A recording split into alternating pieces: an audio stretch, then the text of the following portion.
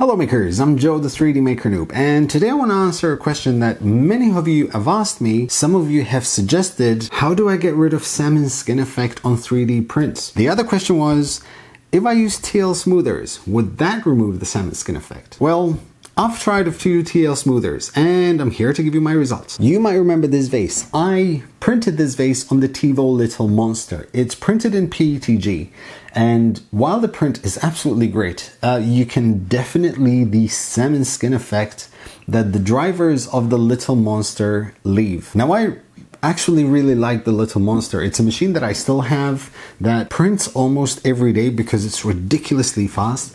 However, I cannot give it anything to print which is large for customers because I do not want that salmon skin effect. And many of you have suggested that I should try investing in TL Smoothers. Now, coincidentally, Trianglelabs from China reached out to me and said, listen, we have a list of products. Is there anything you would like to test out? And as soon as I saw TL Smoothers, I said, aha, TL Smoothers. So they went ahead and sent me these. Now, these are 4-diode TL Smoothers, and the package comes with this little plastic sleeve. It comes with a ribbon cable to actually attach it to the main board and plug, so there's no soldering involved. You just plug and play basically. Now, before I plug these in, what I decided to do was slice a simple calibration cube and a spin vase by Devin Montes.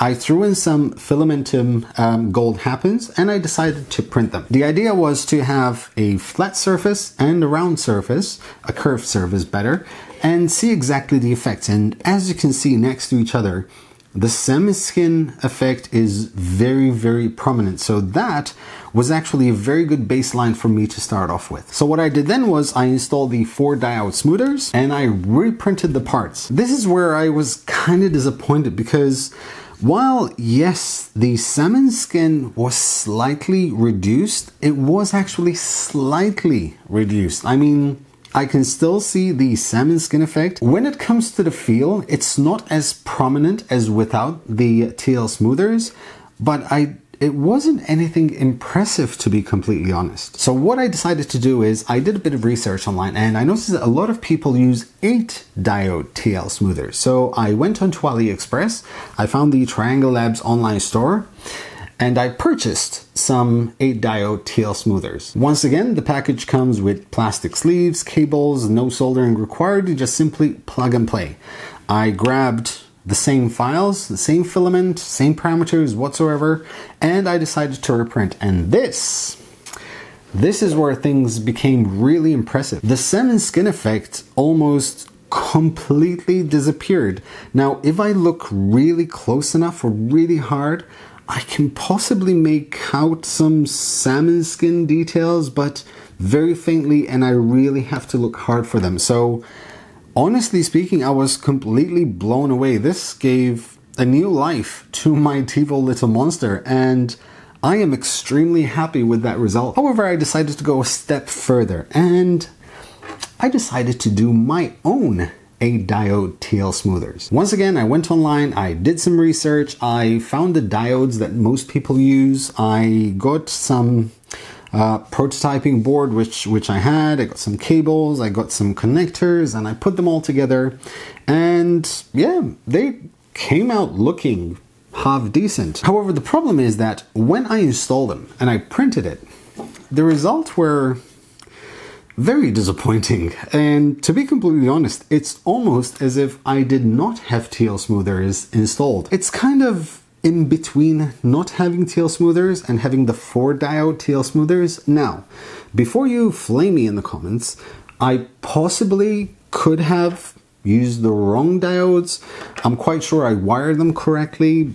I tried both polarities, same effect, which is why I didn't print another vase, because, you know, the results spoke for themselves. So yeah, I decided to give up on them. To be completely honest, even if they did work flawlessly as the Trianglelabs TL Smoothers, unless you have everything available at hand, it's not really worth the hassle, because to buy the prototyping board, the cables, the diodes and everything, not to mention that if I didn't have a soldering iron or solder, I would have either had to go through borrowing one or buying one.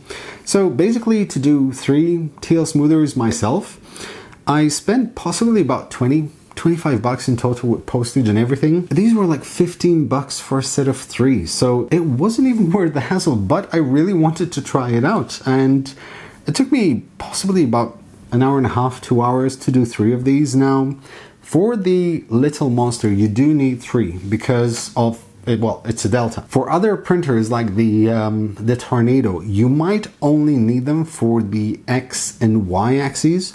However, personally, I suggest why not just go for the 3 axes straight away. And that is basically it. Do TL Smoothers work?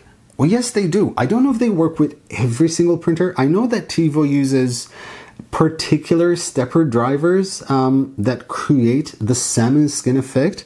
So I can definitely say that with Tevo, these definitely improve printing quality. So yes, do I recommend these if you have a Tevo Little Monster or a Tevo Tornado?